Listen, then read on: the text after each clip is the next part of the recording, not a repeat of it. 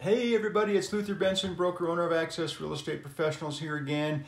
And since everyone in El Paso County, Colorado is getting their tax assessment statements and the taxes are going up quite a lot, I wanted to talk a little bit about it. Mine personally went up 30+%. The county is required by law to appraise all real estate property at a June 30th, 2022 level of value, so keep in mind it's not the current value.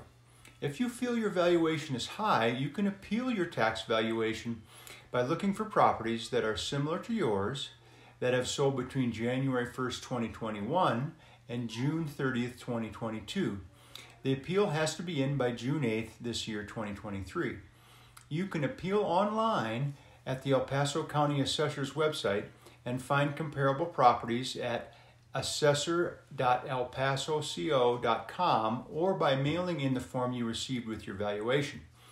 You will want to look for properties with like above grade square footage, like floor plan, like number of bedrooms, like number of bathrooms, like square footage, like lot size, and homes that have sold in your neighborhood or within a mile of your property to justify your appeal of a lower value.